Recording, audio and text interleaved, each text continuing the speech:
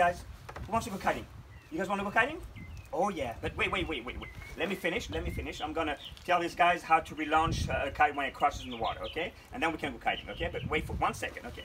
Hi guys, my name is Dimitri Maramenides, owner of EPICKITES, and today's video is gonna be on how to relaunch a kite that you just crashed in the water, okay? So you do have few methods of relaunching that kite once it crashes in the water, but again, it all depends on the conditions you're kiting in. If it's very light, if it's blowing like, let's say 3 to 7 miles per hour, then there's no way you're gonna relaunch that kite once it hits the water, okay? You're gonna be saying like, what, 3 to 5 miles an hour? What kite? Well, the Infinity was designed to fly in this kind of condition, very light, it stays there. But if I crash the kite, then I am done, okay? So, you have to make sure that, you know, if you want to go kiting and you're going to do a lot of crashing, there must be at least 7 to 12 miles an hour, okay? So if it's blowing 7 to 11, 7 to 10, then the Infinity, for example, lightweight machine, will relaunch no problem, okay? All our models, the Judge, the Surf, the Renegade, the Screamer, relaunches very easy. Same thing with the Junior Pro kite for the kids, okay? These kites relaunch really easy.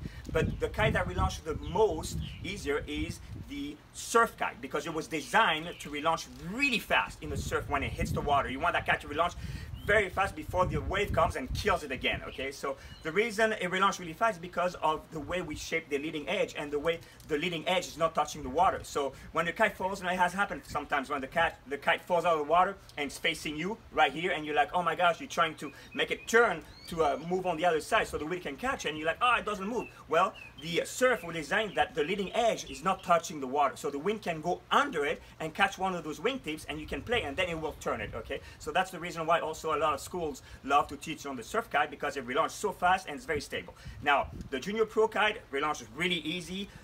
Also the Judge, the Renegade relaunch amazingly easy also, and the Screamer, okay? But it also depends of the rider's input. So you need to know, you need to understand the kite. You need to be one with the kite. You know, you don't want to pull it too hard and choke the kite. You just want to feel it. It's like fishing. You want to tag, you know, depending which side you want to pull the kite on. You want to feel it, okay? So it takes time to understand how a kite will relaunch, okay, in the water. It also depends also on the current. If there's enough wind and then the kite falls in the water and then you cannot relaunch it, but there's at least like 12, 13 miles per hour and you still cannot relaunch, that means because there's current too. So you're losing that track. So now, the way to relaunch a kite in the water, you have 3 ways. You have the way that everybody does. So when the kite falls in the water, you just grab one side of the bar and start pulling slowly.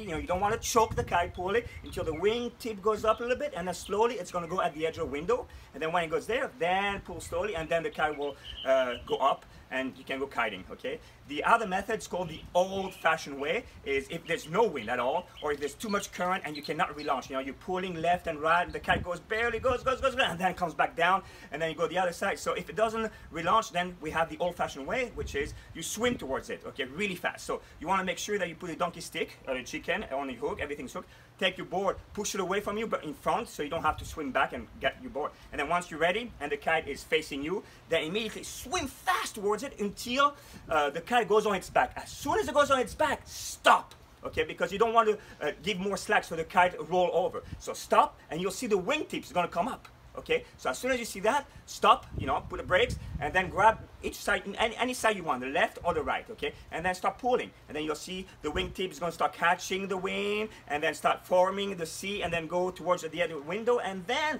you can relaunch it, okay? So that's the other way of relaunching a kite, the old-fashioned way.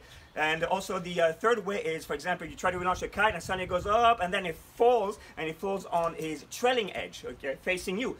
So then, this method is you need to grab the middle of the lines where the chicken loop and the stopper, the trim, everything is, but really far out, okay, and pull it hard. And that's going to be called a hot launch. The kite is going to come way up fast, and that will be perfect for you to relaunch the kite, okay? But it's a little bit tricky on these kind of situations because sometimes the kite might be deep in the water and too much heavy to go back up. So give it a few tags, 1, 2, 3, pull it, you know, just jerk it so it comes up, okay? So these are the 3 methods of relaunching a kite when it crashes the water. Okay, so I guess the guys are ready to be kiting. Okay, you guys are ready?